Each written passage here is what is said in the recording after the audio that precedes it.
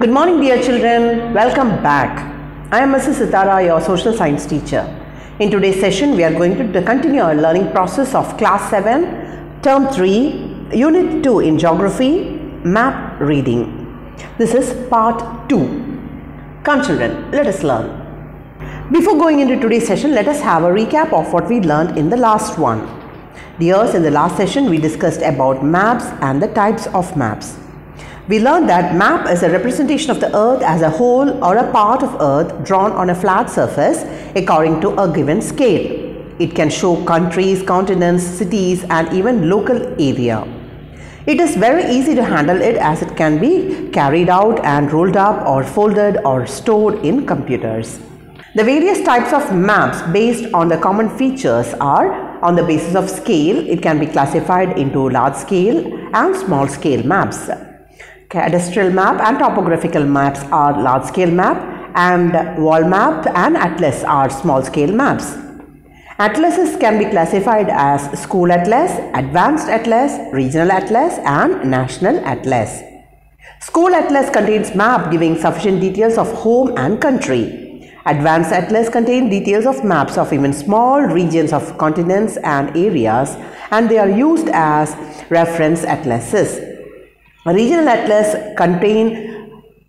which help in regional planning. National atlas contain detailed maps of a country. On the basis of content, the maps can be classified into physical map and cultural map. Physical map shows the physical features like relief, geology, soil, drainage, elements, weather and vegetation.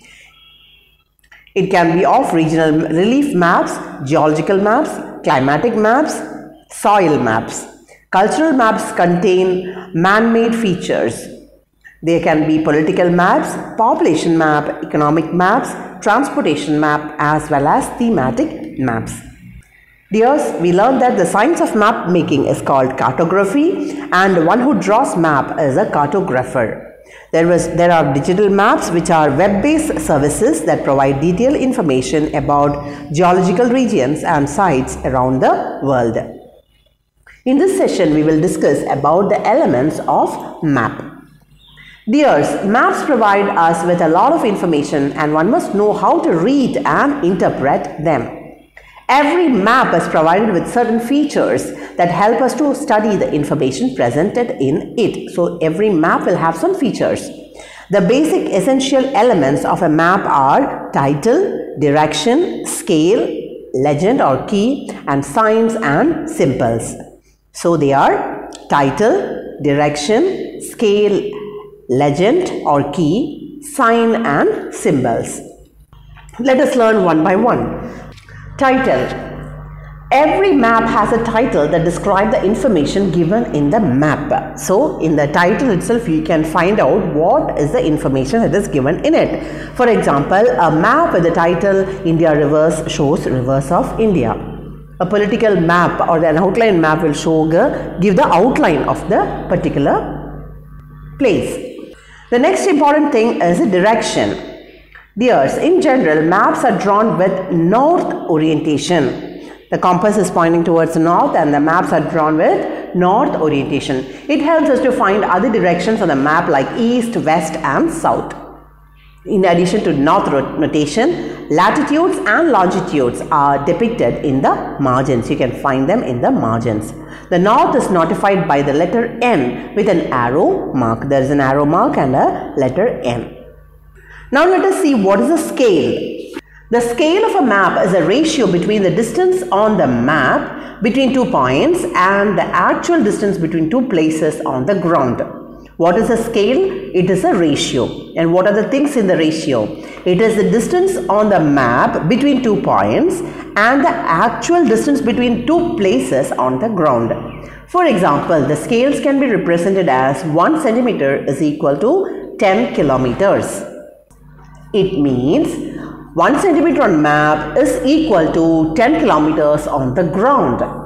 And it will help us to find the distance on the map between 2 points. Now the next important thing, that is legend or key. Legend, L-E-G-E-N-D, legend. Legend or key of a map explains the symbols that are used on it to represent various physical and cultural features. So, what is represented, what is it, whether it is a physical feature or a cultural feature, that is represented by the means of legends or key. The common signs and symbols which are internationally accepted and used in maps are called as conventional signs and symbols. Some signs and symbols are used internationally and they are accepted internationally, and they are called as the conventional symbols or signs. Conventional, C-O-N-V-E-N-T-I-O-N-A-L, conventional symbols and signs. Every map has a legend or a key which explains the different colors and symbols used in it. So, legend or key explains the color pattern as well as the symbols that are used. On a map, it is difficult to show the real shape such as settlements, bridges, post offices, railway lines and forest. They are depicted by using certain colors, symbols or letters. You cannot be going on depicting the bridges and post offices and railway lines as such. So, they are converted into certain symbols which are accepted by all. That is called as a legend.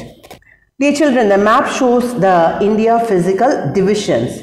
And you can see the white color, that is snow, and yellow colored area, that is agriculture. Green color is completely forest. Blue is water bodies. It could be ocean or it could be sea or even river. The brown shades are that of mountain, hill and contour.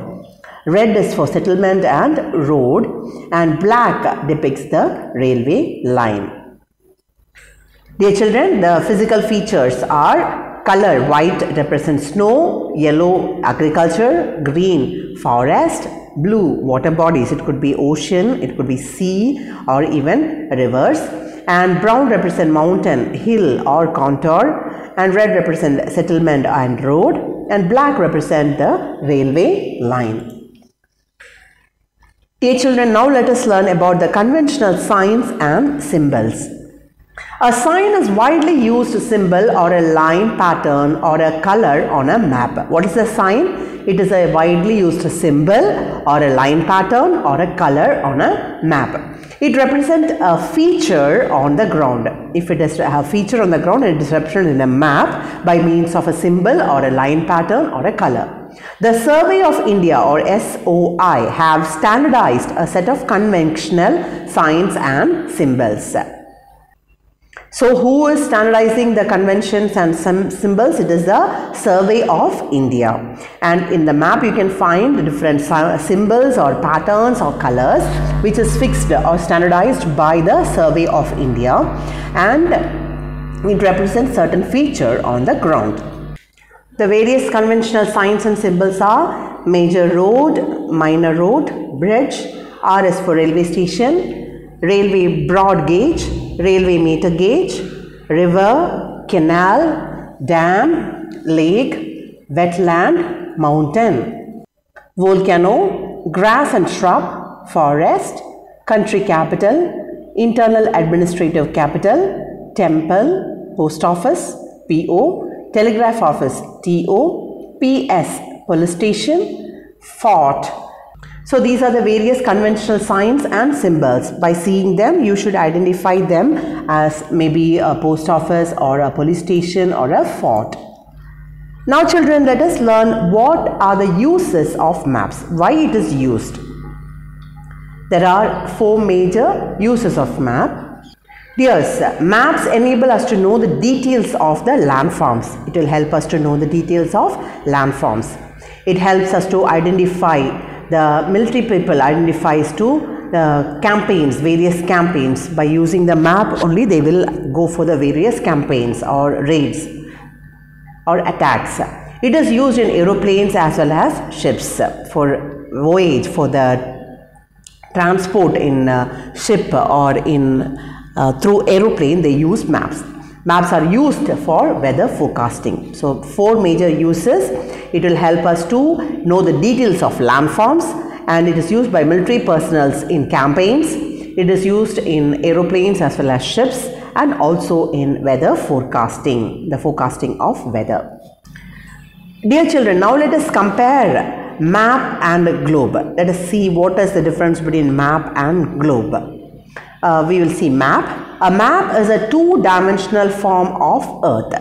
Map is actually a two-dimensional form. You can find only the places in a flat surface. It shows small or even large area. A map can show a detailed information about an area, and it is very easy to carry a map. What about a globe? A globe is a three-dimensional model of the Earth. You can find almost the same model or replica in a smaller size. That is a globe. It is a three-dimensional. A map is a two-dimensional representation. This is a globe is a three-dimensional representation. A globe is a true model of the Earth. Here map you are representing in a plain paper, but globe is a model. A globe cannot show the detailed information of an area. Since it is like a model, it cannot show a complete information or detailed information. And a globe is not very easy to carry around. As in the case of map, it is not very easy to carry around. Now it is time to wrap up. Dear children, map is a representation of Earth as a whole or a part of the Earth drawn on a flat surface according to given scale. Maps are classified into two types, on the basis of scale and on the basis of content. The basic essential elements of a map are title, direction, scale, and legend or key or symbol. The cardinal direction are north, south, east, and west. The scale of a map is a ratio between the distance on the map between 2 points. A legend or key of a map explains the details in the map. The Survey of India (SOI) have standardized a set of conventional signs and symbols, and they are used in the maps.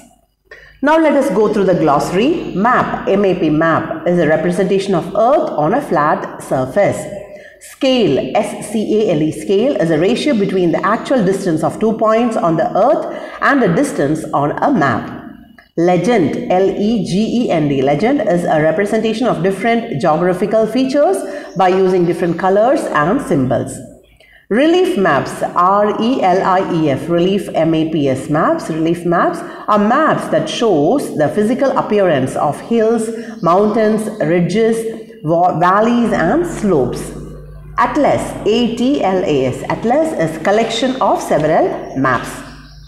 Cardinal direction, CARDINAL, cardinal direction, DIRECTION, direction is north, south, east and west are called as cardinal direction.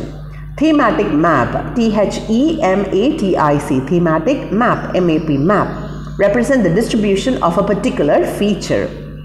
Graduated, GRADUATED, graduated is arranged in a series. Time to wrap up our session. Before wrapping up, let us have a recap. Dear children, in this session we discussed about the elements of map.